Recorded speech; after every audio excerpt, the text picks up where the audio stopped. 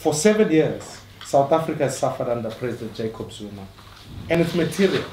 3.9 million South Africans have lost work in the term of office that Jacob Zuma has lived. So we can't continue to suffer under this one man. We are of the view that his term of office has been a blight on this country. And we should unite now and end it soon. For if we don't do it sooner, later may not come around.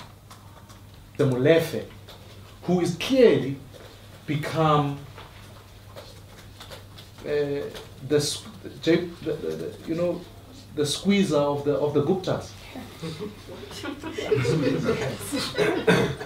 It's the only way we could because it's improper relations. This guy phones them all the time. This is a squeezer. 44 times. Is that the complimentary term for a blesser? The Guptas are the blessers, yeah. In this instance. It says the ANC is captured.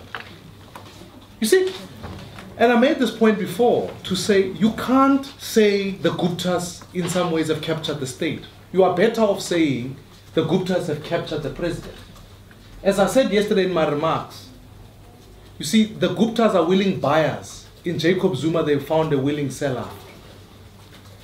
So they have captured Jacob Zuma in this regard. He in turn made it possible through multiple phone calls telling people you will deviate funding to advertise in particular media houses. Telling people, in fact, and furthermore, the ANC is not involved in this process because there are sightings of what Gwede Mantashe's direction about which board members they want in particular boards. Even though the starting point is Jacob Zuma, let's not kid ourselves. The cancer of corruption has infused the ANC that its vital organs are dysfunctional.